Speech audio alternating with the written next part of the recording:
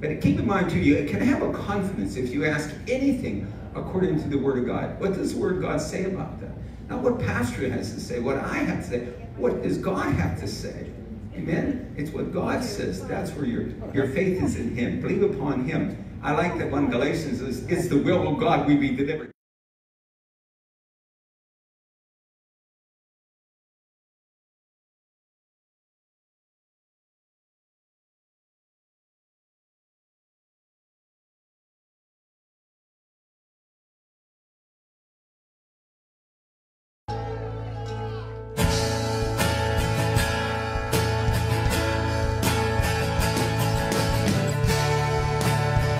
Let praise be a weapon.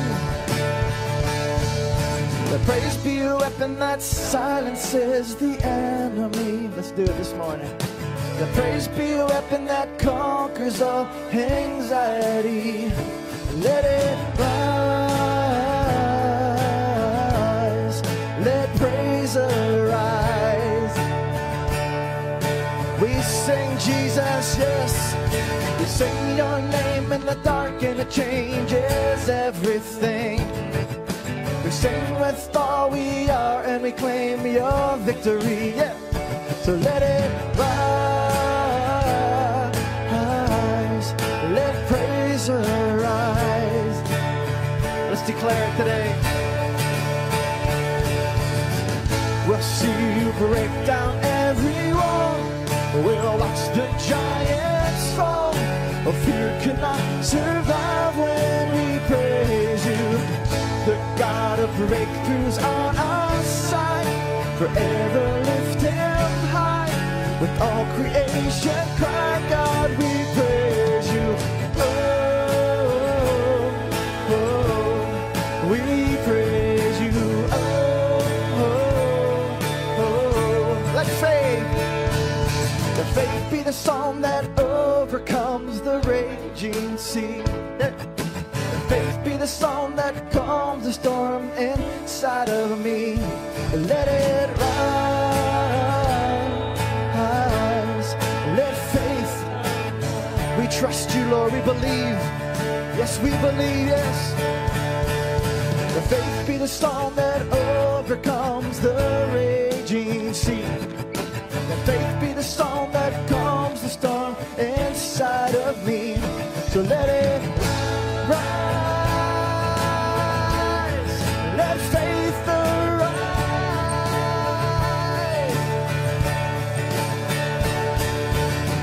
We'll see you break down every wall. We'll watch the giants fall. Well, fear cannot survive when we praise you. The God of breakthroughs on our side, forever lift Him high. With all creation cry, God, we praise you. Oh, sing it with us this morning. We praise you. Oh, we praise you. Oh, we praise you. Yes, God. We praise you. Oh, thank you, Lord. Let heaven come to earth. May your will be done on earth as it is in heaven. This is what living looks like. This is what freedom feels like. This is what heaven sounds like. We praise you. Yeah, yeah. This is what living looks like. This is what freedom feels like. This is what heaven sounds like. We praise you. Yeah, this is what living looks like. This is what freedom feels like. This is what heaven sounds like. We praise you. Hey, yeah. We'll see you break down every wall. We'll watch the giants fall. For fear cannot survive when we praise you. The God of breakthroughs on our side, forever lift Him high. With all creation cry, God, we praise you. And oh, we praise you. Oh,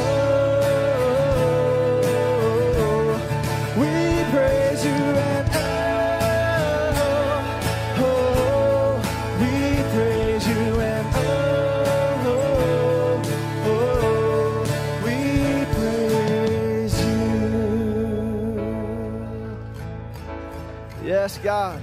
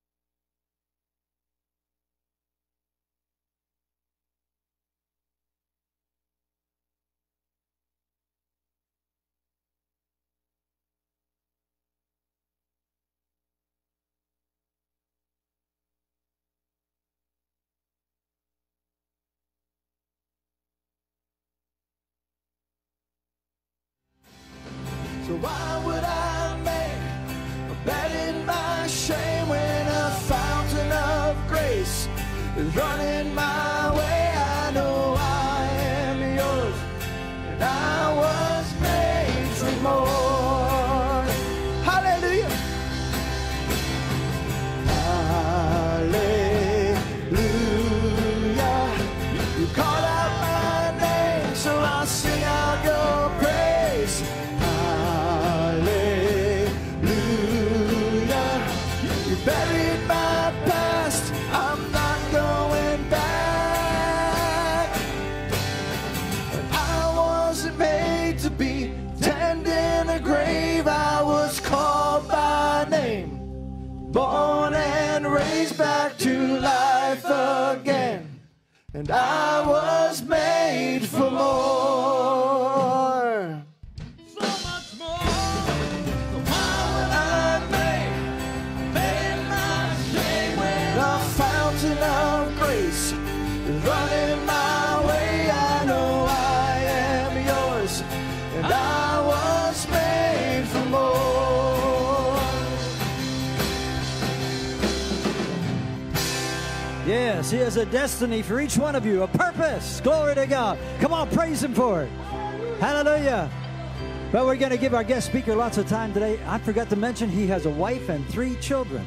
So awesome. All right, come on, let's welcome our guest speaker back for the second time, Mason Hoover. Glory. Praise God. Put your hands together for Jesus. And you can be comfortably seated. Let's pray. Father, we thank you this morning for this high honor to come into your presence. Thank you, Father. We're in the realm of possibility this morning, that all things are possible to him who believes. Thank you to be amongst the believers this morning.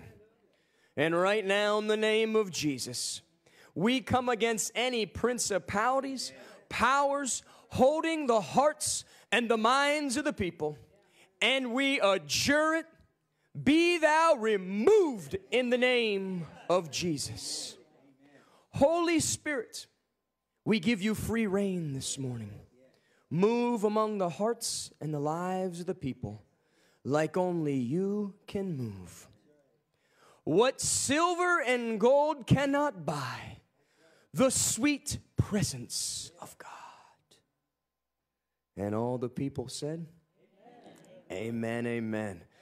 Well, it is great to be with you this morning. Who's excited to be in the house of the Lord, church? I said, who's excited? This is Word Alive, not Word Dead, church. Amen? And let me see if these people are alive out here, Pastor. Man, we got some good-looking people this morning. They got their Sunday best on. Praise God. Well, I'm excited for this morning. And I'm excited to pray for the sick. I love to pray for the sick. I love to see people get healed. And you know why? So God can be glorified. You know, before Jesus raised Lazarus from the dead, he said so God could be glorified. One reason why we pray for the sick is to glorify God, to give him all the glory and all the praise. That's one reason why God still heals. And he remembers his covenant. I love what God told Moses before he went to deliver the Israelites. He said, I have not forgotten my covenant with Israel. And this morning, God has not forgot his covenant he cut with you for divine healing. God paid the ultimate sacrifice for your divine healing this morning. Not just your salvation as well, but for your deliverance, your freedom. God sent the ultimate sacrifice, his only begotten Son to this earth. And he stood in heaven as he watched his Son beaten. And even by his stripes, he took a beating for your divine healing. And when you don't preach divine healing, when people don't believe in divine healing, it's a slap in God's face. You think that pleased God to watch his Son get his skin tore open and whipped and beaten for people not to believe in divine healing? I believe in divine healing. I believe in the Word of God. The very end of Revelations, the Bible says, if you take away from this book, I will take you out of the book of life. And people have been taking divine healing out of this book. Divine healing is your covenant. And we continue to believe God's word. Can I get an amen? I'm going to go out swinging. Say, I'm going to go out swinging. I'm going to go out believing God at his word. I've made up my mind. I'll pray for the sick for 50 years even if no one gets healed. Why? Because it's commanded of God. He said, lay hands on the sick and they shall recover. It's not my responsibility to heal. It's my responsibility to act on the word of God. It's my responsibility to do what God told me to do, and he will do what he said he will do. Amen? And just so happens people do get healed. Amen? That would have been a tough 50 years, Pastor, of praying for the sick, and nobody gets healed. But I had one problem, Pastor. I had such a passion to pray for the sick. The Lord told me that I have a healing ministry. I'm a healing evangelist. That's my lane. But I had one problem. Nobody was getting healed. So you come to a fork in the road. You know, do you change your doctrine? Well, so it's not the right time. It's not the right season. And you totally change your doctrine. Or do you put your big boy pants on and say, you know what, maybe something's wrong with me. Maybe the problem is me. So I start to seek after and press into God. That's why we have these services. That's why you have revival. That's why we fast. That's why we pray. So we can manifest God's word on this earth. So we can fulfill the prayer that Jesus told us. Thy kingdom come. Thy will be done on earth as it is in heaven. Amen? It's our responsibility to fulfill that prayer. We have some other friends that just, the Lord's will be done. And they're like, everything's God's will. Not everything's God's will. If God's will, why'd he tell us to pray for it to happen? Amen? We are ambassadors of Christ to this earth. Who's going to make God's will happen if we don't, church? Amen? God's given us an assignment to reach our generation before it's eternally too late. Don't worry, I didn't forget about you people over here. I started walking over there a lot. Sorry, Pastor. I love the left side just as much. Amen? We have an assignment. We can't, the people that have a doctrine of whatever happens is God's will, they don't want any responsibility. They want to put it in God's hands, and they don't want to work. And that's why I believe, and I was telling Pastor back there, I believe the next great move of God is coming out of rural America. Middle class, blue working collar Americans. You know why? Because they know how to work hard. They're hard working men and women who they know how to move America in the natural. But God's going to empower them to move America in the spirit as well. But the problem is people don't know. My people are destroyed due to a lack of knowledge. And there's many people sitting in the pews all over America in un-Pentecostal churches, unspirit-filled churches that have a desire to reach their generation. They want to make an impact. They just don't know how, because the church just has them sitting around in Bible studies their whole life. The Bible says, be ye doers of the word of God and not hearers only. One of the issues we have is the culture got into the church. You know the culture when you go to school? You know how they test you? To learn to learn. Do you know how to learn? Do you know how to learn? You go to college. They give you tests on what? To learn, not to do. We need to be tested on what we do. Jesus said, you'll know my people by their fruit. What they do, not what they know. It's like we have these aliens walking around. They have these huge heads, but no substance. Little bodies, big heads. But we need to get back to being doers of the word, not sitting around in Bible studies. We got to go out in the highways and the byways and reach our generation for Jesus. Amen? And I just so happen to know I'm looking at a bunch of people this morning, Pastor, that want to do that. Amen? I'm glad we're on the same page. Hallelujah. We want the same thing. But I know, hard-working Americans, middle class. But you need to transfer that. Instead of working 70 hours at your job, how do you put that work into the kingdom of God? That's the bridge. We know how to work hard. We know what it takes. Hard work works. I was blessed with a father that taught me that. It doesn't matter what situation you get in. Guess what's going to get you out of that, son? Hard work. You put the time in, you work hard. Amen? And I know it's the same here. And I know there's a bunch of hard-working people I'm looking at. When things get tough, when your back's against the wall, you work hard. You go to work. You supply for your family. You supply for your children. But that same tenacity needs to get bridged over into the church of working hard for God to go out and reach the community. Imagine you put 60 hours in. I believe it was Jerry Savelle had a testimony. He was a very hardworking man. I believe he had a business. And the Lord spoke to him and says, if you put that same effort you put into your business and a secular job into the kingdom, you'll reach America overnight. Because that's the problem. You need to put your time in. Amen. We have to pray, we have to fast, and we have to move, church. Amen. You can't spell God without go. And you can't spell Satan without sat. Amen. You know why the Dead Sea's dead? It don't move. Amen. And it don't move's dead. We have to continue to grow and prosper and take ground for the kingdom of God. Amen. And I got a lot in the tank, Pastor. I can't wait for all God has. It didn't matter if old Kamala got in or Trump in my perspective. I'm happy, amen, the way it went. But I'm going, amen. I'm all in. If I got to be Shadrach, Meshach, and Abednego, down to 3, I'll be standing, amen. I love that tenacity. I love that violent faith of the men of God I've read about and hung around. Amen. Not some spineless, guppy Christian. Amen. When someone calls, said, oh, we're thinking about canceling your venue. Find another one. Amen. We're going this way. Amen. It's like you're a freight train going 80 miles an hour and you look ahead of you and there's no more tracks and there's a mountain and you're like, let's go faster. Amen. Let's go faster. Most people be hitting the brakes and you're like a freight train. Something's going to happen. Amen? And that's what I love in the inner cities of America. To go in, and that's what God has assigned me. One of my assignments. The inner cities. America is in ruins right now. Go into inner cities. And yes, I'm happy what happened. We're going to make America great again. But guess what? Trump can't make America great without the church. Amen?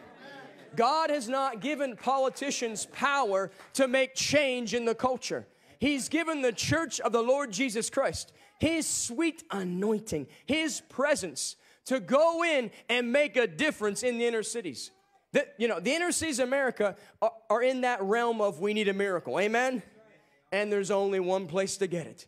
You can sit down all the big minds of the day and they can say, wow, this is impossible. It is tough with what we have. Well, guess what? I happen to know someone. Amen?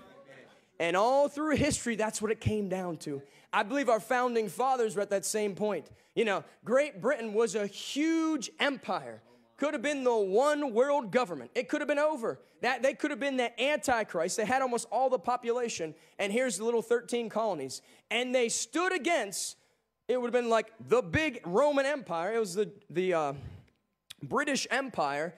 But how could they win? There's no chance. All logic would tell you there's no way you can win. The biggest navy, biggest military might. And you know what? They said we're going to believe God. Amen? We need a miracle, and we know where to get them from. Amen? There's a million reasons why this is a bad idea, but I got one. Amen? God's going to move on our behalf, and here we all are. And that's why socialism and communism want to get rid of the Word of God. Because the Word of God empowers the little guy. The whole culture counts out. God will empower. You believe you can do all things through Christ. Those are tough people to reign over. Amen? When you think you literally can do all things through Christ, who strengthens me daily, there's no obstacle too big. I believe I can do the impossible. I believe I can do all things through Christ, who strengthens me daily. Those are tough people to manipulate and control. Amen? Praise God. So we go in inner cities to do crusades, and we do giveaways, Pastor. We don't just put a big sign up and say, come hear about Jesus, and the multitudes come. We do bill pays. So what we do is, the government has preyed on the inner cities of America for there's a reason why the inner cities are the way they are. And they've done it on purpose. Welfare supported the separation of marriages. If you were a woman in the inner cities with children, if you were married, you could not get welfare. So it forced women to not get married, or if they were, to get divorced so they could get welfare. They did it on purpose to target these people. And it's been going on for a long time. The abortion industry, preying on the inner cities of America. These people are preyed on by wicked people. And you go in there and tell them the truth. The truth of the matter, the people that are trying to help them are not trying to help them. They're trying to enslave them.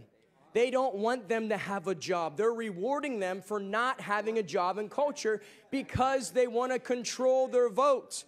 Look at the map. Look at all the blue dots. It's all the big cities of people they're manipulating and controlling. Welfare and unemployment is doing exactly what they want it to do. Keep people without a job. Stop them from prospering so big government can be their God. That's communism. That's socialism. And that's what we stand against. Because what you hope in is what you praise, and what you praise becomes your God. These people are worshiping the government. And the Bible says, you shall have no other gods before me. And to break that off the people. So I get up on the stage, Pastor, and they have no idea what's going on at all. We actually call it financial assistance, because the government has preyed on these people so much with all their financial help, and they're entitled, and has such an entitlement mentality on these people. So we use the government's same marketing strategy. Peter said, be fisher of men. Amen? So we're fishing. So we make it look like a government program. So we go in there, get a big crowd. We did this. We launched out, as Pastor was saying, I worked for a ministry. And about a little over a year ago, I launched back out on my own. So there's no greater way to launch out than to do a big old crusade. Amen? Go after it. Amen? Do what God called you to do. So we go into marketing. We do everything, flyer the place. People come. So we open up. There's 2,000 people in Jacksonville, Florida, in front of me. So they're doing giveaways. We get the community together, do some games and stuff, and which that in itself is great, because 2,000 people there. They don't all like each other at all. You know what I mean? But they're playing games together. We throw the ball in the crowd. They're hitting it up. And you can feel unity. So I'm in the back, and I'm back there praying in tongues, emergency tongues, because who knows what's going to happen here in about 30 minutes. They have no idea who this white guy is. And I don't know if you know, but I am white, and they're mainly not white. So I'm back there praying, but I'm telling my wife, she's run the giveaways and the games. I said, do more community events. Throw the ball out, get the community, and I can feel unity in the community as they're playing games together. And I said, we need more of those. So they start doing the giveaways that way. So I get up on the stage, and this is where the rubber meets the road. You're either, the Bible says some are called and some are chosen. Amen? So I'm like, I'm either called or I'm chosen right now. We're going to find out real fast, first minute. So you take the mic in front of 2,000 people, and I lace into it, and I start preaching, because they're there for bill pays. They're there for all this, the wrong reasons. And as an evangelist, as a man of God, you have to break that off of them. So I just spent all that money and time on giveaways, and I start lace preaching against them. Because Jesus doesn't empower you to be a victim or to be a drag on society. He's empowered you. Like God told Abraham, I have blessed you to be a blessing. It's not what can the world do for me. It's what can I do for my generation. How can I leave this world a better place than I found it? And when you have that mentality, it blesses your children and your children's children. Amen? So I get up there and I start preaching what a bill pay can't do. If you have anxiety, depression, ain't no $100 bill pay going to fix that. Incurable disease, $100 bill pay, $500 bill pay, do you no good. Sexual morality, sin in your life, drug addiction. What's a bill pay going to do for that? So I started preaching. That's why God, 2,000 years ago, he stepped back and he said, I'm going to help humanity. I'm going to do something. He could have rained down, he could have made us all millionaires like that. That would have made things a lot worse. You know what money does? Not for these people here. You would be great for everyone here. Amen? But out there, it won't be.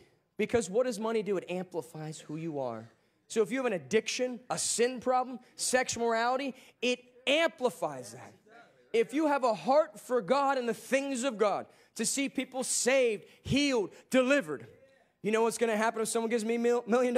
You're going to see a lot of that. Amen? That's the difference. Amen? So that's why money will not fix society. Everyone says we need more education. Well, it seems like more Common Core goes and more educated people are, depression has skyrocketed. It's like depression, anxiety is laced with Common Core. So education isn't the problems. It comes down to, it looks like humanity needs a Savior, and His name is Jesus. And I start preaching the gospel. They need a Savior. That's what they need. And they don't know. They do know, but they don't know. He came 2,000 years ago, and He wants to meet your needs today. Why does God want to heal you? Why does Jesus want to help you? Why does He want to break you through, set you free, give you joy, give you peace? Because He wants to be your Savior. He's not just the Savior of your soul. He's the Savior of all of humanity. Your whole body, your mental health, your finances. What do you need this morning? Jesus wants to show Himself real to you and be your Savior this morning. He sees you. He sees you. And He's still moved with compassion. Among God being glorified, why God wants to heal you and meet you where you're at, He wants to be glorified. Heal the sick to glorify God.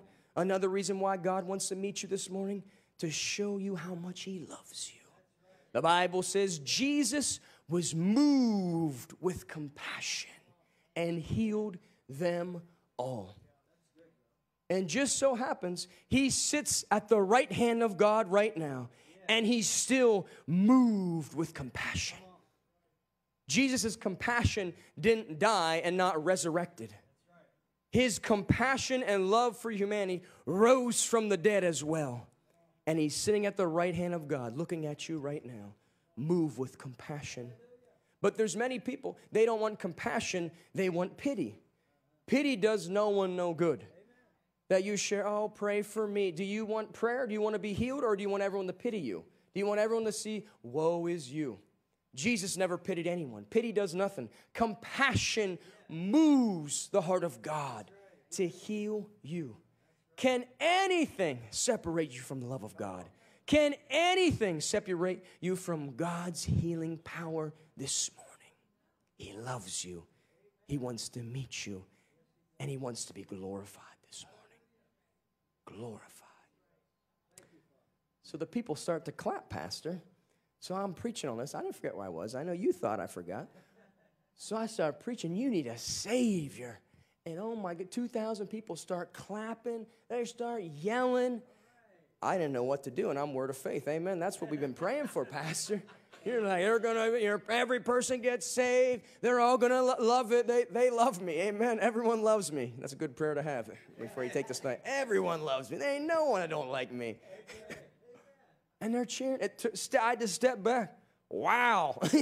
I didn't expect that. Amen. Because that's what people need. They need a Savior to set them free and set free from sin. Sin is the problem of the inner cities of America. The wages of sin are death. And people need explained why sin's bad and why God loves you and why He sent Jesus to tell you sin's bad. Because sin opens you up to the demonic. It opens you up to Satan's will for your life. When you sin, Satan can control you, manipulate you. That's why you got to live a righteous life, so you can be led by the Holy Ghost. The wages of sin are death.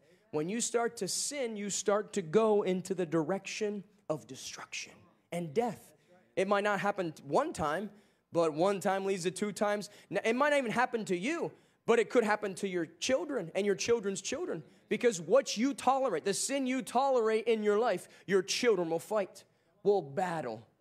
You might have okay, drinking a couple beers, something like that, but then your kid sees that, thinks it's okay, and they get addicted.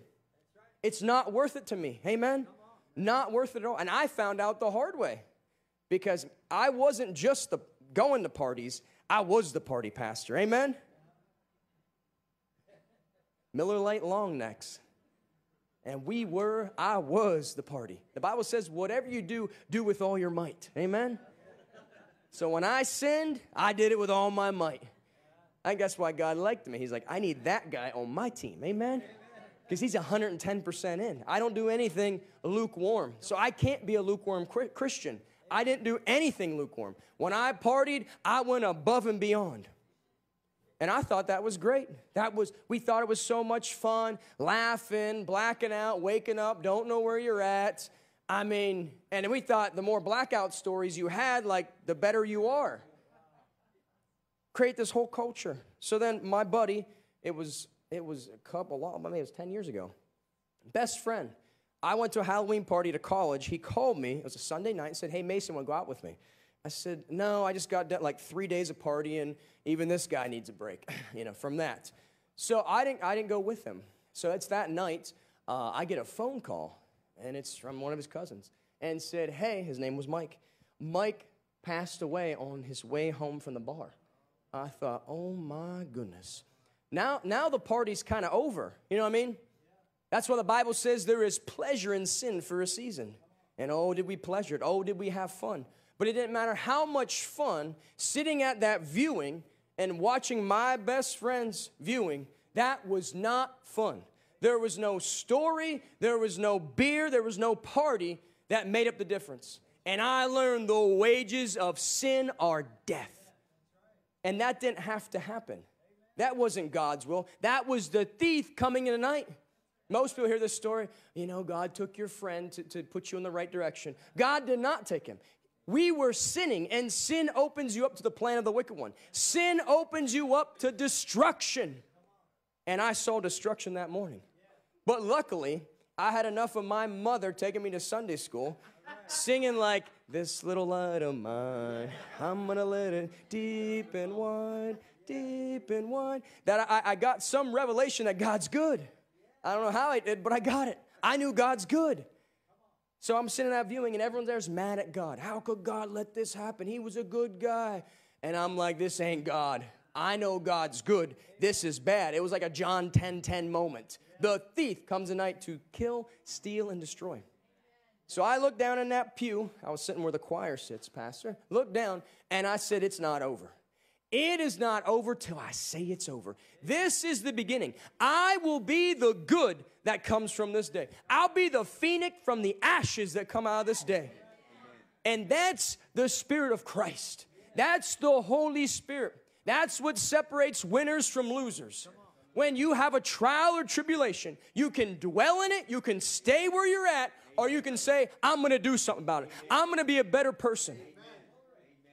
You lose a loved one, a grandfather, a mother, a father. They sowed so much into you. It's tough to lose them, but they're in a better place, and now it's up to you and me. We have to go further than them. Many people say, if I could just be a quarter as good as that person. No, they want you to be 10 times better than them. Amen? Go further. Let it motivate you to reach people. Let it motivate you to be a better person, better Christian. Press into God. Thank God for the Spirit of God. Because who knows what could have happened? I could have fell big time. Drugs, who knows? The door was wide open. But thank God for a praying mother. Lewis and Eugene, amen? Stir it up. I said, I'm going to be good.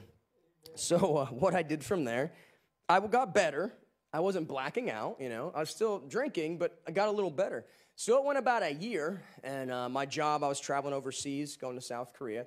And right before I left for South Korea, my uncle, great uncle, comes stumbling by and says, I have something, I think it belongs to you. So he hands it to me, and it was the Hoover Bible. So I'm named after my great-great-grandfather, Mason Ira Hoover. I'm Mason Kenneth Hoover. So my whole life, I've heard about this man who I'm named after. Obviously, I never met him. But a lot of people that were like 80, 90 years old right now had my grandfather as a school teacher. He was a one-room schoolhouse teacher. He'd travel around. So they come up and say, I know who you're named after. I know he was a good man. That's what I heard growing up. He was a good man. So I get this Bible. At the time, I think nothing much of it. I'm like, okay, that's cool. Thank you. And looking back, it was actually sold. When I was born, it was my great-grandfather's sale. I was like 4 months old, and my great-uncle bought that Bible. And he had it in his attic for like 23 years, something like that. And he just felt to bring it. So he brings it. So I go to South Korea and go over there. South Korea is not a good place, Songtong. It's like there's like a million bars in like a half mile. So if you have an addiction to like donuts, you don't want to go to Krispy Kreme. You know what I mean? You want to stay away from that. So here's this guy trying to be good. You know, I'm going to be good. I'll be the phoenix from the ashes. It felt good even when I said it. Amen. Praise God. But here I go. So now I'm at this place. We're at, they call them juicy bars. You can look up what that is. And here comes this girl up to me. I'm with my friends. So there's the three of us sitting there. She comes up over to me, and I tell her, no, thank you, ma'am. I'm a man of God. And I'm like out there, you know what I mean? Because I've been drinking, and I'm telling this woman I'm a man of God. Just a weird thing to say when I'm drinking, drunk, sitting there. So that was the Lord, you know what I mean? I don't know what happened there. So I wake up the next morning, and I feel like the biggest piece of junk. Like I'm just letting everyone down. Like I'm trying to be good, and I can't. So for the first time, one of the first time in my life, I had an honest conversation with God.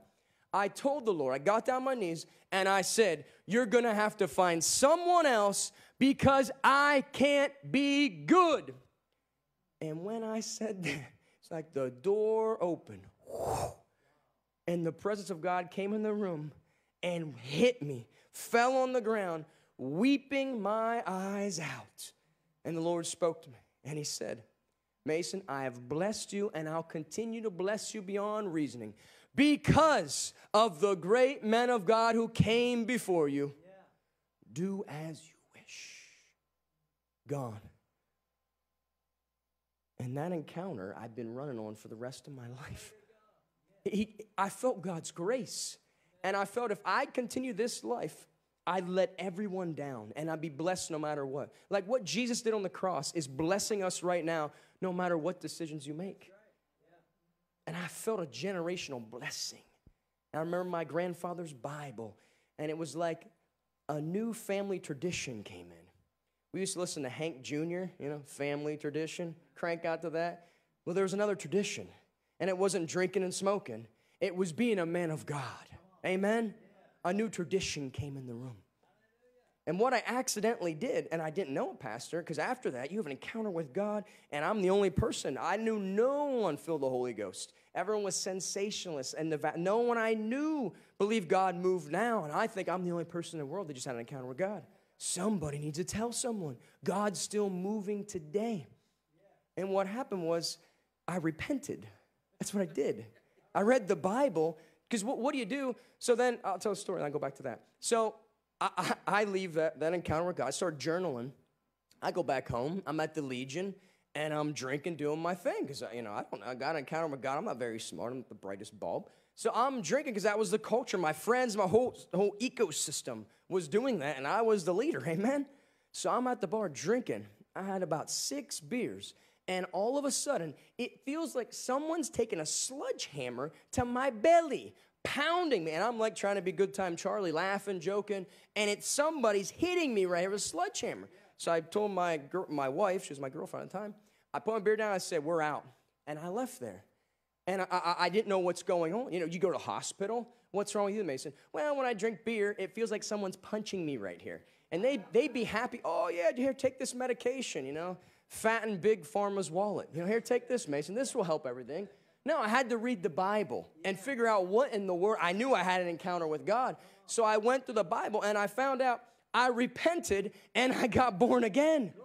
That desire of partying and drinking left me, got ripped out of me. And then I found how Jesus told his disciples, I will send you a helper who the world does not know him, and he will convict the world of their sins. I was getting convicted. God has like this, a sledgehammer closet, and I guess in heaven with angels, and as soon as he's like, that one there, grab the 5-pound spiritual sledgehammer, and he's standing in front of people, whacking them with a hammer to convict them. That's what it felt. It felt like I was going to die if I kept drinking beer. And I thought, you know what? That's what America needs. Amen? If people could come to the altar and get born again like I did, and people underplay getting born again. Born again is a big deal. Amen? Your desires change. That's what needs to happen in religion. That's what religion is. It's people with worldly desires trying to live for Jesus. They're up there, and that's why there's angry preachers, because they want to live like the world because they have a desire for the world, but they can't. They need born again. You need to have a desire out of an abundance of a heart, a love for God that you want to serve the church. You want to be here. You want to advance God's kingdom. There's nothing in life you're going to do out of religious obligation. There's no job. There's no sport. You look at anyone who's successful. They're not there. Well, you look at some of the best quarterbacks. They're there before it's time to practice because they have a love for the game. They want to succeed. They want to be good. And that's what you need in your heart for the things of God. And that's what God's going to do this morning. Put a passion and desire in you. Just like a passion, desire had to party and drink, I have that same passion for God's kingdom. And just like no one was getting in my way to party, no devil's getting in my way to press the kingdom of God forward. That's what happened to Paul. He got born again. He didn't really change. He changed locker rooms. Amen? Put on another jersey and got in the kingdom side. Amen? The same passion he killed Christians with was the same passion he preached the gospel with. Amen? Passion's good. Amen? Religion makes robots. Every desire, God created everything. Even anger. There's something in the Bible called righteous anger. But the devil perverts it. And religion says all anger is bad. No, you should be very angry when a grown man goes in a girl's bathroom. And if you have a little girl, you should get very angry. Amen? Jesus' teaching is to protect the innocent. And you're enabling pedophiles. Enabling them. That should make you angry. But sin not. Amen? It should motivate you to preach the gospel. It should motivate you. Anger is a good motivation as long as it's righteous anger. It's the right kind of anger. But religion wants to make robots. God created every desire, every emotion, but it needs to be holy and righteous and not perverted by the devil. Can I get an amen? Can you say that's good? That's why I said it, amen. Thanks for the compliment. I got born again. And I've been running ever since. Running ever since. And that's what I learned, amen, the hard way. Of the wages of sin are death. It's death. It opens you up. Opens you up to those things. And we've seen a great, great victory anytime the gospel's preached in the inner cities. And here's what happened. This is why I love it, because you just don't know what's going to happen, amen? It's either revival or a riot. You know what I mean? That's a great place to be. That's exciting. Amen? So here's 2,000 people in front of me. I don't really have a big team. You know, we're like on bare minimum, skeleton crew. So there's 2,000 people, and man, they're locked in. I'm preaching. I have the crowd in front of me locked in. Next thing you know, some guy tries to beat up some 13-year-old in the corner of the crowd.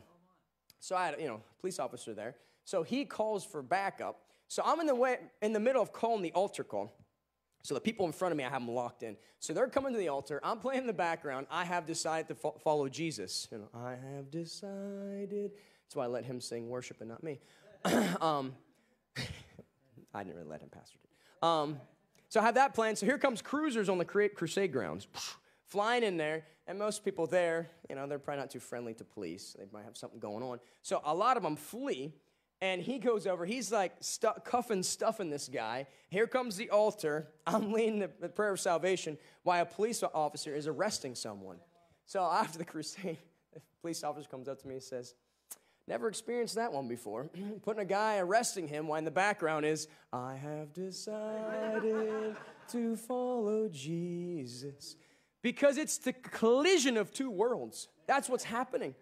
It's the church of the Lord Jesus Christ standing against the Antichrist spirit.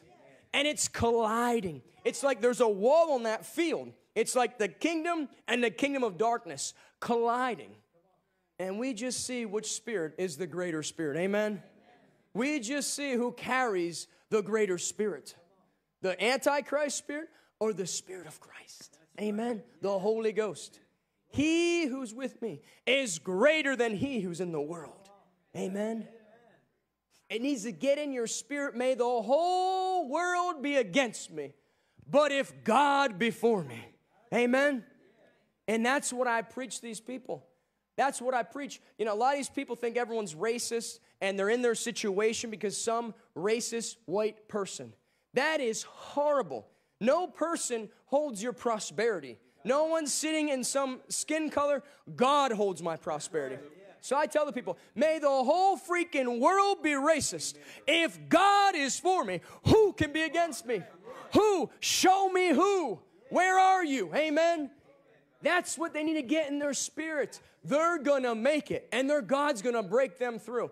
Because whenever you put someone's success and prosperity in someone else's hands, it keeps them trapped in a box. They're in bondage to that. And God wants to raise them up to be a mighty blessing to their generation.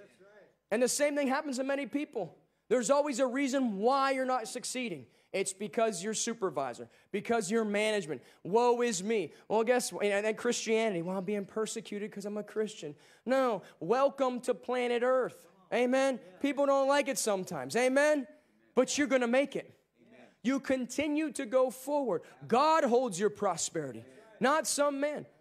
And do all things unto the Lord. Amen. You're serving God. And that's what we tell the people. And I tell them to get a job. That's what they need to hear.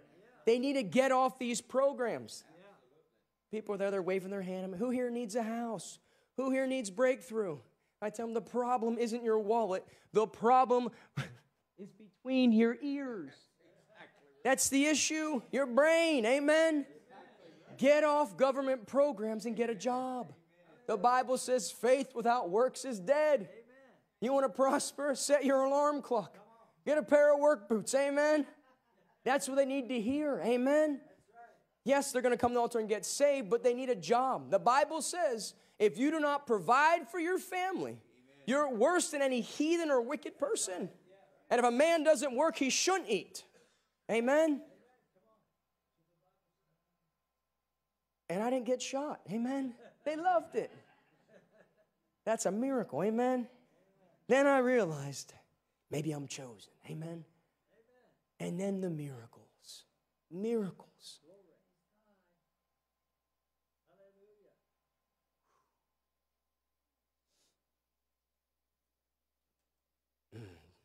The day miracles broke out. I'll just tell you my whole life story. Amen. Why I'm at it. So I mentioned how, I was praying for people and no one was getting healed. And God called me to a healing ministry. I start pressing in. The Bible says, earnestly desire the gifts of the Spirit. What does that look like? What does that all entail? Most people think that's just going to revival services, fasting, praying, going in your closet. And that is one aspect of it. But another aspect of it is serving. Earnestly desire the best gifts. When you desire something, you serve. There's no one in the Bible that moved in miracles that was not discipled. That's a fact. They served. Most people understand giving. Given you shall receive. You give this and you believe God for an abundance, a breakthrough. It's same thing with serving the church. When you come and lead worship, you're on the worship team, you're at that door ushering, you're sowing, amen, into God. And you need to be expecting a harvest. For me, it was the gift of healing. Nothing was happening, no one was getting healed. And I said, I'm going to serve a ministry. I'm going to serve until it happens. I didn't know what to do. When you don't know what to do, serve. Amen? That's a good place to do. Honor and serve, and do it to the best of your ability. Serve the church like you're serving Jesus. Would you have a upside down face serving Jesus? I'm just here serving the church, There needs to be a joy and abundance, a high honor to serve the church. It's the perspective of the heart. It's the same difference of someone who sows joyfully than someone who sows grudgingly out of a religious obligation. You never get anything. Same thing when you serve the church. You should have an expectation. And like I said, maybe we have two different desires here. I wanted to see divine healing. I was desiring the gifts why I served. So I told whoever I was serving, call me at any time. I'll do whatever you need. Amen. I'm not a drag. It's not an obligation. And there's some people, if pastor calls you, It's like a drag. Well, we'll see if I can do that. I don't know. So then pastor stops calling. Be a person that when pastor calls, what can I do for you, pastor? How can I help? How can I push the vision forward? And God honors that. There's a reason why God picks certain people. This isn't some God's sovereign will. His ways are greater than our ways. That's true. But Jesus said we're to grow in the knowledge and grace of Jesus Christ daily. He wants to reveal kingdom secrets to you. Not to stay in the place of, oh, your will is higher than ours. We know nothing. You know, I can't stand that. You're to read. This is a big book. There's a lot of God's ways in here. That's why we read the Bible. So we know God's ways. We know His character. We know who He is. So I serve with all my heart, 110% in. And then I start to realize there's a blessing on the other side of serving. So then we create this culture, Pastor. We're fighting to serve. When something needed done in the ministry, we're fighting to serve. I'll never forget the ministry. They were going to Sight and Sound in Lancaster, and they needed someone like post security by a car. Very simple. So I had plans. I rearranged all my plans, wake up super early, drive hours there. And I'm 10 minutes away. Get a phone call. Hey, Mason, we don't need you anymore. So most people, this is how I knew things changed. Most people you gotta be kidding me. He made me drive all the way here. I changed all my plans. Something came out of me and I was upset because I couldn't serve. Because I knew there was a blessing on the other end of me serving. And I just felt like someone stole my blessing. Somebody stole my opportunity to be blessed. That's what the Helps ministry was established for in the Bible. Book of Acts. Stephen, Philip, and the other 5. To serve, to develop, to be discipled, and to be found faithful. That's why you serve the church. This is a huge kingdom key here on the gifts of the Spirit. God's not going to give you a gift if you're not faithful. The last person He did was Satan. He anointed him and gave him gifts. And he was found unfaithful. He couldn't be trusted. So that's why through the Bible, God is looking for faithful people. He doesn't want to divide His church anymore. It happened once. He's not going to give His anointing to someone who's unfaithful. You need to show yourself faithful to the Lord. The church is full of talented people. We have enough talented, gifted people. We need faithful people. People that will say, I'm going to stick and stay and make the devil pay. I will be here serving till an angel comes to me to tell me to do something different. Till God Himself comes down here. That's the tenacity you need to have about serving in the church. And God sees that. Your promotion does not come from pastor or man. It comes from the Lord. And I knew when mine came. Amen. I've forsaken everything for the gospel. I wanted to be like Jesus. I was on a hot pursuit to be like Jesus. Who would not want to be like Jesus? Who would not want to go up to someone with depression, anxiety, and tell it to leave, and the Prince of Peace come in, and to see their face glowing with joy? They've been dealing with issues. People are dealing with issues.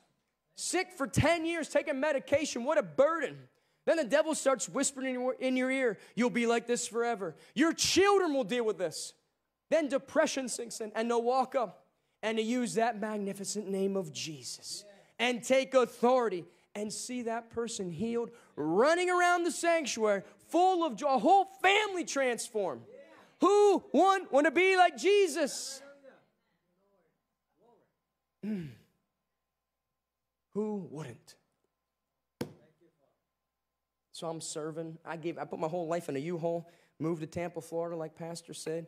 Pulled my daughter. She was in school with her friends. She's crying, missing her friends. Everyone's saying how I'm a crappy dad. Why would you do that to your family? All these other things. And they don't know. Amen. They're not saved. They don't go to church. Obviously, they don't read the good book. Even Christians. I mean, I don't care if the world complains at me, but it's Christians. Did you ever read this? Amen. Forsaken all. You know what I mean? Like, left mother, brother. Like, I was living the scripture. Leave everything behind. Leave wife, mother, brother. Anyone, has to deny their father. I read that scripture in front of my parents. To deny my parents to serve Christ. With tears in my eyes. Shove everything U-Haul, move to Tampa, Florida. And then things weren't looking like they should be. But that's a good place to be, amen? You believe in God. So I just thought, well, I'll just serve this ministry for the rest of my life. You know, the call of God, it's just not happening. People aren't getting healed, you know, it wasn't there. So I'm in Tennessee, Pastor, and just minding my own business, serving the Lord, amen? Doing 110%, and I wake up one morning, and it feels like there's a ball in my belly to pray for the sick. I'm like, it's happening. Today's the day. It's like this ball was in my belly. Take the outreach team out. First person I walk up to, this guy, he's like 19 years old. He had a bummed ankle, so he's limping around there. So I said, can I pray for you? And he said, yeah, sure. Grab a hold of his ankle, Pastor. I feel his ankle shift in my hands. It cracks. He goes like this. I said, are you healed? He goes, did you hear that? He starts running around. I said, it's happening. I got it. I got it. I got it. At that moment, I felt like Oral Roberts, Pastor. I said, bring the sick. Line them up. Today's the day. Next person went to, I told my team, I said, find me the sick. I got it. I got it. Next person, he said, well, I prayed for someone's salvation. They had a bum wrist. Let's go. So now I have like 8 people behind me, you know what I mean? So, and natural, you think you have to like perform something. Not at all. I know I had it. It's no different than me saying, let's go for a ride in my car. Amen? My car's out there. I got the key. We're going to go. Amen? That's how the gifts of the Spirit are. So should I go to her, grab her wrist? Boom, pops. She's like, oh my goodness. I'm like, find me the sick. Let's go. So I'm going door to door, pounding on doors. Is there any sick among you? This crazy thing's happening. When I pray for people, they get healed. Can I pray for you? This lady comes. I knock on one door. Door opens. I said, is there any sick among you? Crazy thing. I said that. She said, looks up and says, yeah, she needs prayer. And here's this lady, you know, on the couch, her legs up. I don't even know what happened to her leg. Did not matter to me. Amen. She was getting healed. So she's laying there like, she has like no bra on, but she had a shirt on. You know, she's laying there. You pray for her. Praise God. So she comes down. I grab her knee. It's in a brace. Pray for her. I feel her knee shift under my hands. I said, stand up. And she's like, well, it's better. She sits down. I rip the brace off, and I start moving her leg up and down like a 90. Her whole family goes ecstatic, like, oh, my goodness. I'm like, that's a good sign. Something good's happening here. Pull her up. She starts walking around. She's like, oh, my goodness. Praise God. I got it. Amen. And that's how the early church and any great man of God who moved in signs, wonders, and miracles, they understood one thing. They got it. Amen. Peter understood this. He was at the gate of Beautiful, walked up to this lame man, and he said, sir, silver and gold I do not have, but what I got I give you. Rise up and walk in the name of Jesus. He gave him something. And it was the gift of healing. It was the charisma in the room. All Peter said was, look on me. How do you receive a miracle? Just look on me. Look on me and receive it. That's how the gifts work. Amen? Just from serving. And I preached Philip and Stephen's ministry for like 2 years straight. Amen? Serving the church births miracle ministries. Amen? That's what birthed. They were butlers, waiting tables. Humbled themselves under the mighty hand of God. You can't find Peter's name without seeing full of faith, full of the Holy Ghost, full of power. He was a big hitter. But he humbled himself. He didn't say, no, Pastor, I'm full of faith in the Holy Ghost. I can't wait tables. I can't hand food out. I'm not called to do that. The Bible says, seek ye first the kingdom of God, not the call of God. Plug the hole. If you're on the ship and you have the anointing to be the captain, it doesn't matter how great of a captain you are. If there's a hole in the floor, you're all going down. Pastor, what do you need today? Oh, you need a room painted? Well, guess what? I just so happen got the anointing to paint today. Amen? That's the key. Everyone wants, yes, there are certain things God called you to do. When it comes to God's kingdom, whatever it takes, amen, keep the boat afloat and going forward. I'm not called to do that. I'm called to God's kingdom, amen? And I love his kingdom, and I'll do whatever it takes, amen, to grow the kingdom of God. This is big. This is how you get God's attention, amen? This is how you go from being called the chosen. This is how the gifts of the Spirit work. I can lay hands on everyone here today. But impartation may not happen to majority. It's going to happen to those that are faithful, those that serve, those that are chosen and called, and God has seen your faithfulness. That's why you see ministries, the people usually that work for the ministry, if they don't become familiar, actually receive the most from the man of God in ministry. Why? Because they serve and they honor the gift. They honor the gift in the house. And what you honor is what you get. And most people will stop receiving from your pastor because you get familiar. You see him as a great guy, and he is phenomenal, but he's a man of God, called to be the shepherd of the house. That's a high calling. That's a higher calling than a president or any UN rubbish. He's called by God, the creator of the heavens and the earth, to be your pastor. And you need to see him as your pastor and man of God. That's a key. You'll stop receiving from God when you think your pastor's your buddy or your friend. And yes, he is a friend, but you need to see him as God sees him, as a man of God.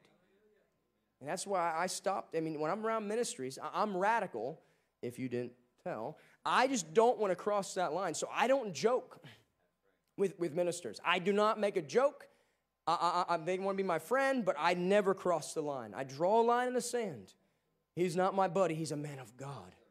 And God has sent him to me to bless me, to help me, to correct me, to guide me, to develop me into what God wants me to be. And when you just make these little tweaks, little adjustments, everything changes. These are kingdom keys. Amen? Kingdom keys if you want to flow in the gifts of the Spirit. Gifts of the Spirit. So now I know I got it. Amen? Now I can go on the stage and pray for people. Amen? Because I think I'm an evangelist, so I think like critical people think. Amen? Like a sinner in a bar, you know? So if only people are getting healed at churches, wow, they're just paying those people. They have all these excuses. So that's why I'm pressing. My goal before I leave this earth, one of my goals, hopefully it happens. I might need to make other goals because what if the Lord doesn't and then I have no goals, you know what I mean? But like someone comes up and like their leg's chopped off from here down, all right? And we pray for that and his leg grows out. You can't deny that one, amen? You cannot deny the power of God on that one. For all to see. Amen. Jesus demonstrated miracles in public to display his power, his glory, and his love. See, one passage that the Bible says Jesus waited for the crowds and then he started to minister. Well, you don't have to do it in public. Yes, you do. Amen. For people to see. You don't glorify God praying for someone in the back room and no one to see. Amen. It's for everyone to see, to demonstrate his power. That's why God had such a desire to deliver the Israelites from Pharaoh. He actually he hardened Pharaoh's heart. He did it on purpose. He hardened his heart so he could demonstrate his power to the people. And read through that. There's like 10 points of why he did that. So they could worship God. So they could tell their children and children's of what God did. So Pharaoh would know that he is Lord. And I love that scripture. He brought down his strong right hand on Egypt. And if you look at the early church in Acts chapter 4, there was huge persecution. The Bible says it was coming from Herod, Pontius Pilate, Gentiles, and Pharisees. So, I mean, that's like the whole government's coming against you. All right, that's pretty bad. All right, now the whole whole religious establishment is coming against you. And then heathens, Gentiles, people in the culture are all coming against the early church. And they didn't pray, Lord, strike them dead. Look at their prayer. They said, Lord, stretch down your hand with signs, wonders, and miracles. Miracles is what they prayed for. But the problem's over here, and they're praying for healing. Because the covenant changed a little bit. God's judgment right now in the new covenant is on sickness and disease. He loves people. The Bible says, 1 John 3:8, Jesus came to destroy the work of the enemy. What's his work? Sickness and disease. He hates you being sick. He hates sin in your life, and he wants to destroy it out of your life. Not you. He loves you, but you have to give it to him. It was laid on him on Mount Calvary. Infirmity, sickness, disease, everything you're dealing with was laid on Jesus. You have to give it to him so he can destroy it. His strong right hand to heal. Praise God.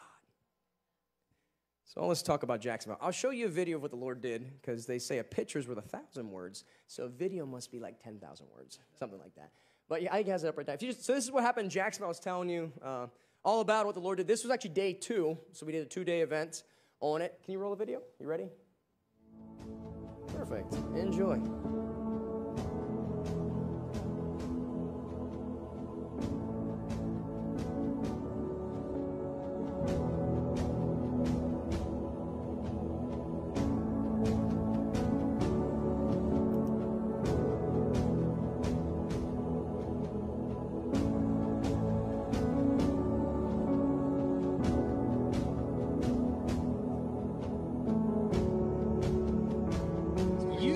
In what army? The kingdom of God. Those who are with us is greater than who's against us. And that's what I'm going to do here tonight. I'm not looking at a physical king. I'm looking at the devil right now to let my people go. Sickness, disease.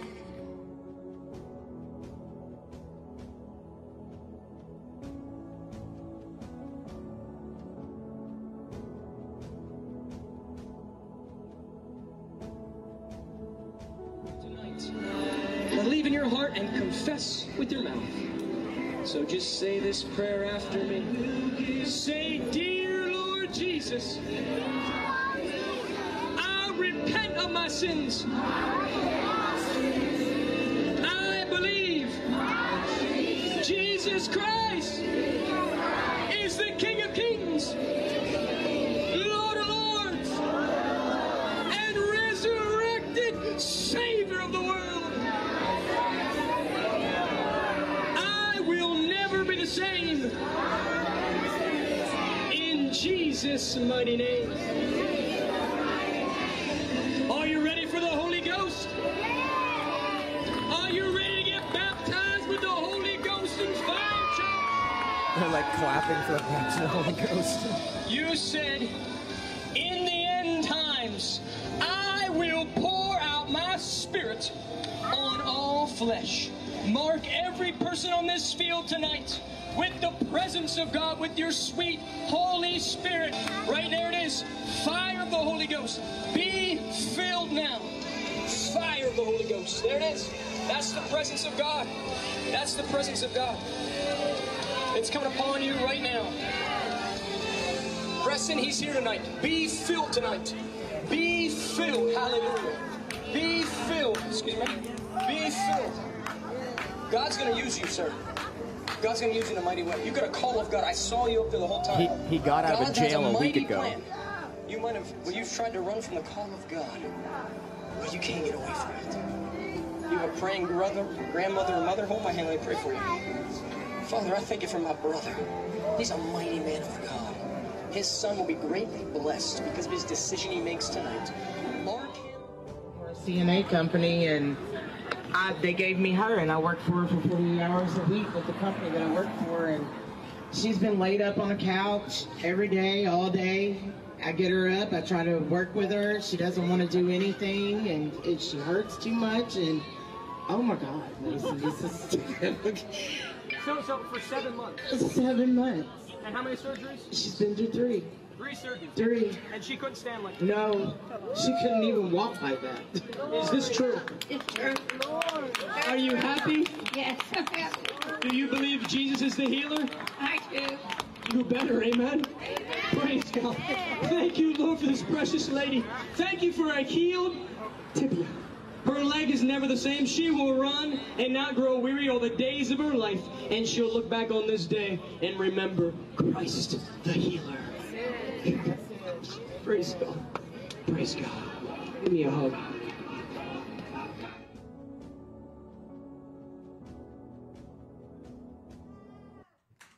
Praise God. Put your hands there for everything the Lord did. And it's wonderful what God did. You know, when you're pressing into God and believing God for years, and then it happens, and it makes it all worthwhile. It's like the day I got called to be an evangelist. I saw that day. Amen. It's what the Lord showed me. Amen.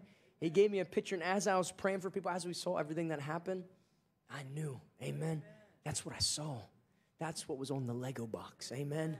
Then the God gives you pieces. Praise God. Praise God. So if you're here today and you need a healing or miracle in your body, no matter what it is, I'd love to pray for you. We saw a huge breakthrough. I just opened the prayer line up and had people testify of what was wrong with them, and I put the mic to their face without even knowing what was wrong with them. We had a lady that was blind for 15 years.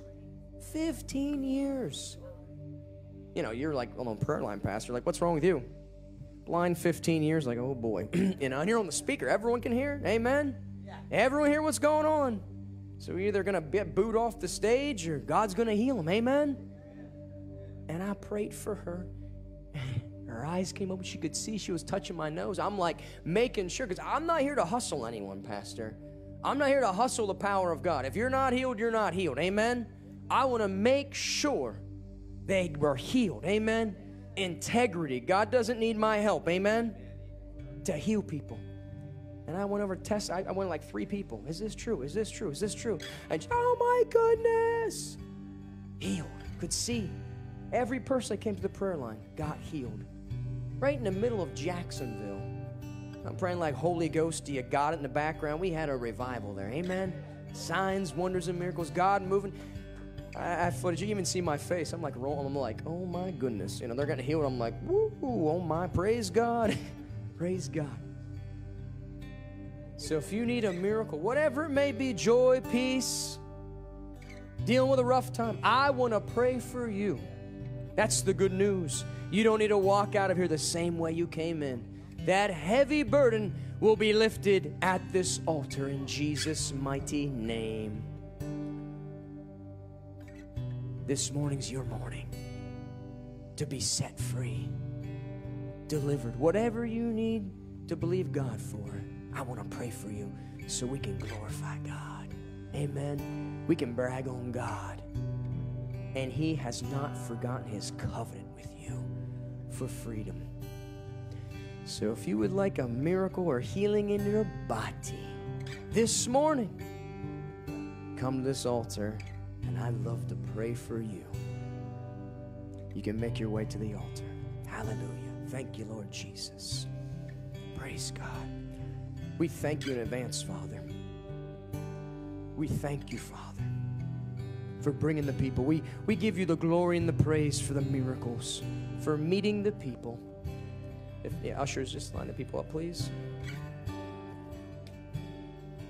Hallelujah. Thank you, Lord Jesus.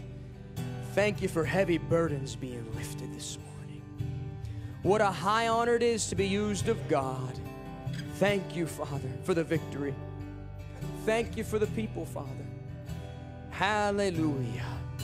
Thank you, Lord Jesus. We give you the glory and all the praise. Hallelujah. Hallelujah. Hallelujah. My life upon your love is a firm foundation. I will put my trust in you alone, and I will not be shaken. I will build my life upon your love. It is a firm foundation, and I will put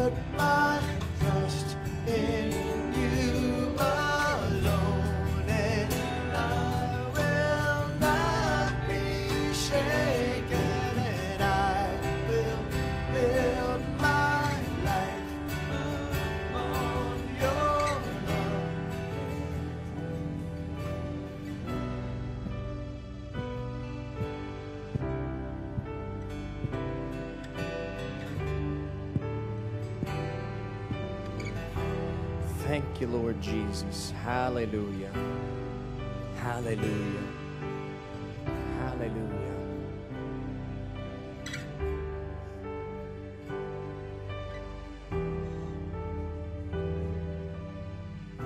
Father, we thank you this morning. We thank you for all the precious people that just came to you by faith. They came to believe that you are still the same yesterday, today, and forevermore. You are still Christ the healer. You are still the great Messiah. And you have not forgotten this morning your covenant of divine healing and deliverance. Father, I thank you. For the Spirit of the Lord God is upon me. You have anointed me to heal the sick, cleanse the leper, and raise the dead. Right now, I stir up the gift of healings, the gift of miracles on the inside. And right now, I take authority over any sickness and disease, and I rebuke it now in the name of Jesus. Any foul spirit of affliction or infirmity, go now in Jesus' mighty name. Tumor, leave. Back pain, go now in Jesus' mighty name. Arthritis goes in the name of Jesus. Cancer, leave that person now in the name of Jesus Christ. Kidneys, be healed now in the name of Jesus. Spinal cord, be healed. Knee, be healed. Mind, be healed now in the name of Jesus. Emotions, be healed now in the name of Jesus.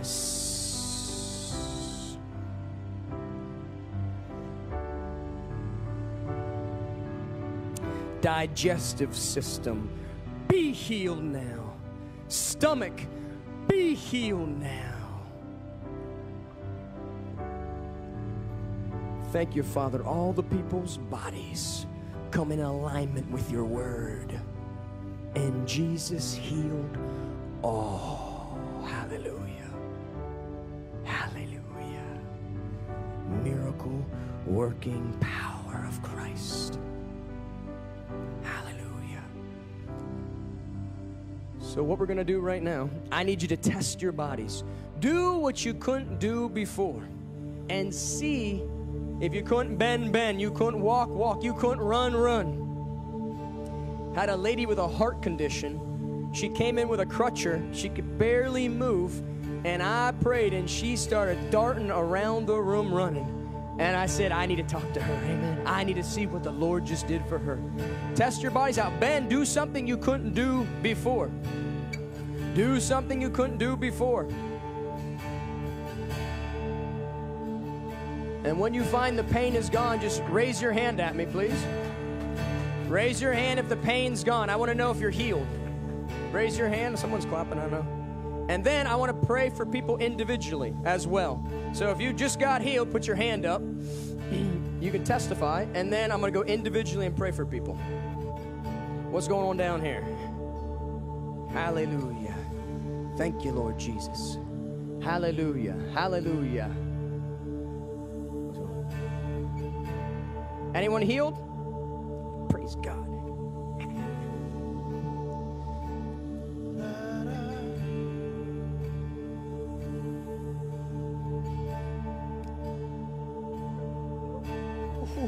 Praise God. I felt that word. Would you share what the Lord did for you? My stomach and intestines are inflamed and we're bleeding, and I haven't really eaten in a couple weeks, and I'm not in pain. She said she's not in pain. She had issues with her stomach, church. Look what Jesus did. Are you happy? Praise God. She said she's hungry. Can someone get her some food? Praise God. What a mighty God we serve. He loves you. And the same God that healed her is going to heal you this morning. Is there anything too difficult for our God? Put your hands together what Jesus did. Now I want to pray for each and every one of you in the line. What can Jesus do for you, brother? You are waymaker, miracle worker, promise keeper, light in the darkness. My God, that is who you are.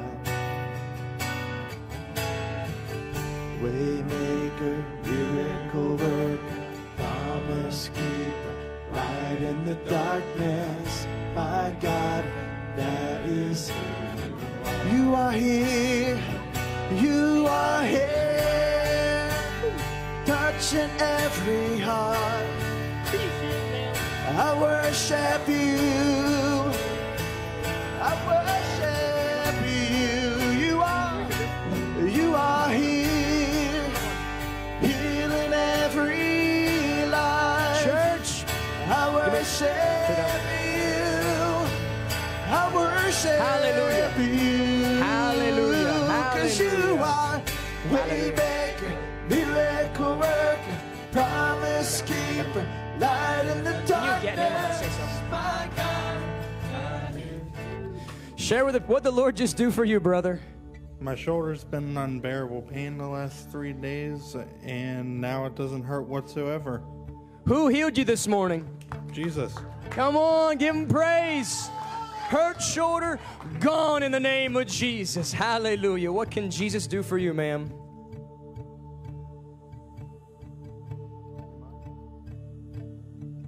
Church, we have a sister in need right now. Stretch your hands out right now. She's dealing with an issue. Who here believes Jesus wants to heal her, church? Who believes he's the resurrected Savior of the world? Who believes there's nothing too hard for our God? Stretch those hands out. Ushers, make sure you get this baby here. Be careful. Father, I thank you for this vessel. What a wonderful mother right now. I come against that right now in the name of Jesus, holding her mind, and I adjure it now in Jesus' mighty name. It breaks today in the name of Jesus Christ. And a mind of Christ, it'll flood from her belly. A peace that passes all understanding. You'll never deal with that again in Jesus' mighty name. Hallelujah. Hallelujah. How do you feel, sister?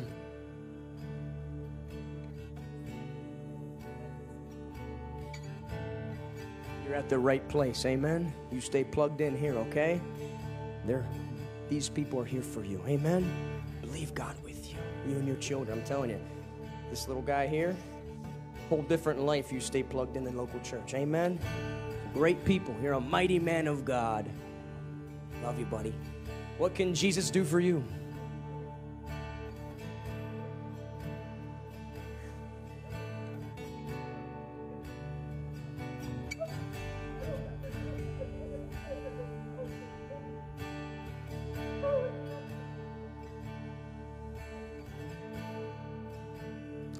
I was in Lakeland, Florida, and this lady came, abused as a child, like 4 times as a little girl, dealing with depression.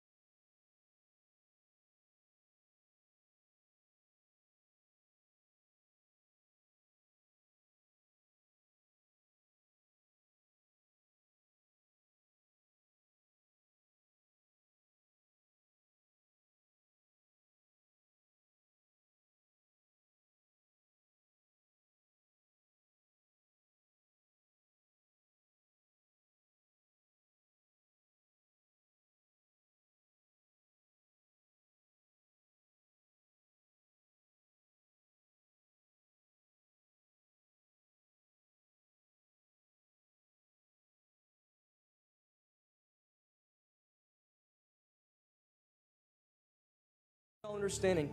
And I told her, the next time I see you, you'll be smiling and you will not be able to cry.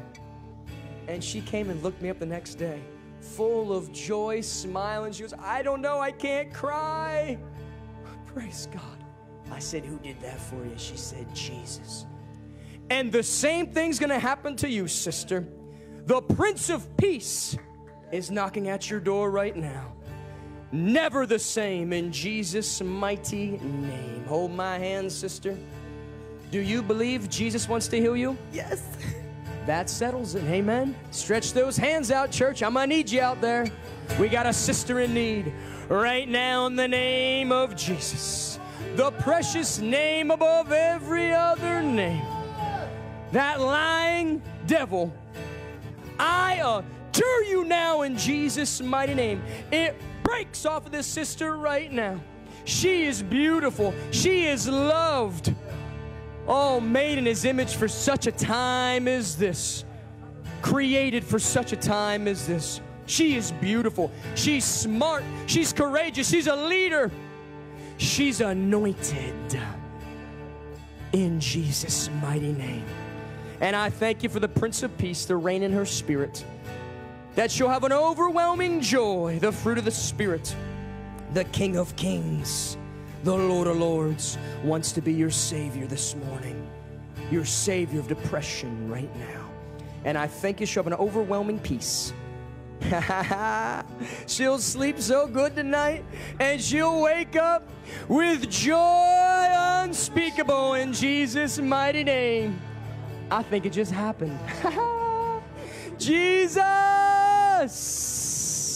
Say this after me. Say, I am healed. I am healed. Full of the Holy Ghost. Full of the Holy Ghost. With peace and joy. Peace and joy. I'll never be the same. In Jesus' name. In Jesus' name. Amen, amen. Give me a... I'll tell you that when you were praying over me, I feel this warmth coming all over my body.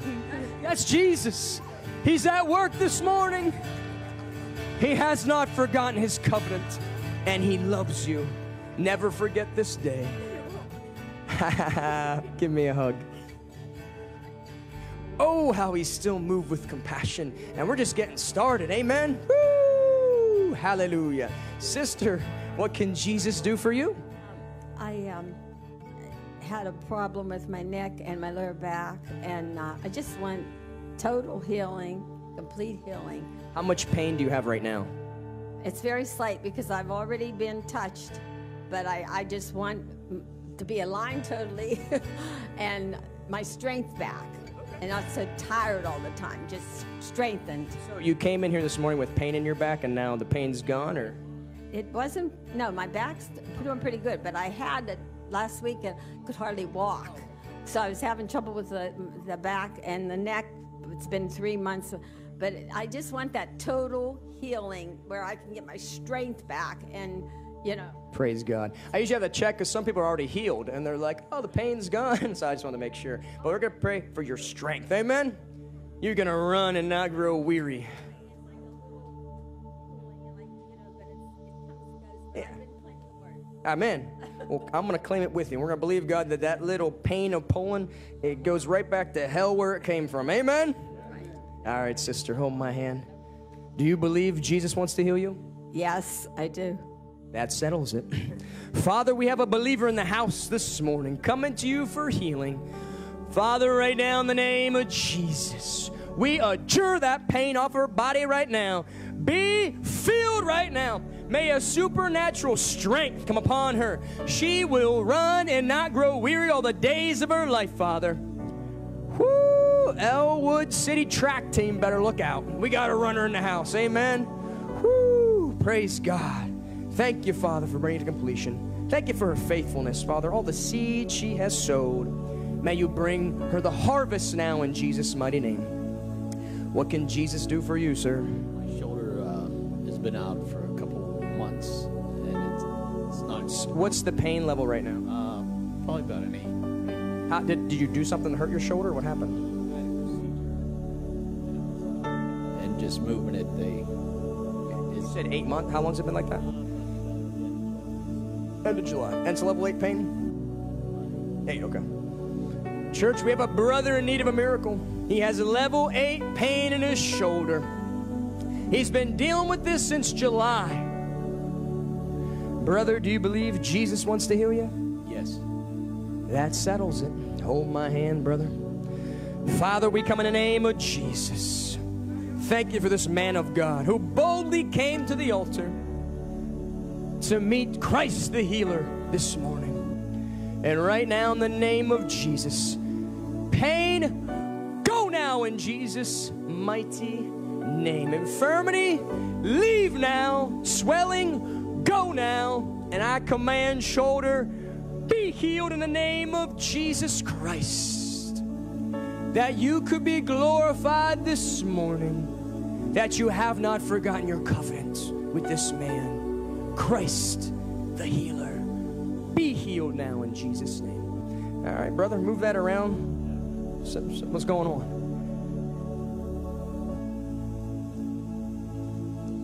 It feels good. Yeah, it's gone. He said the pain is gone back to hell where it belongs. Put your hands together, church. Praise God. Enjoy your miracle, brother. What can Jesus do for you, sir?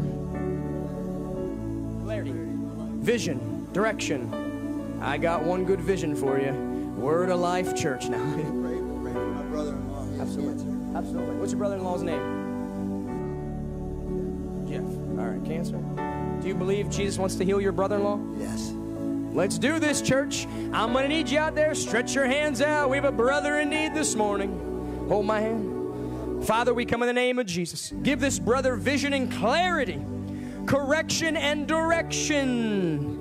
Woo. Thank you, Father. Speak to the night hours. Prompt his spirit.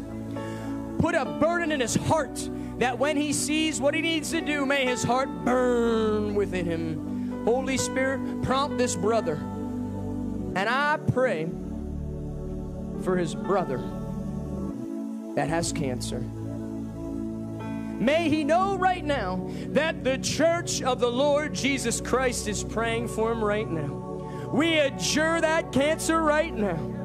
May it die up at the root in the name of Jesus. Cells, be healed now in the name of Jesus. By his brother's faith. Divine healing in his life. In Jesus' name, amen. Thanks for coming for prayer, brother. Love you. What can Jesus do for you, brother?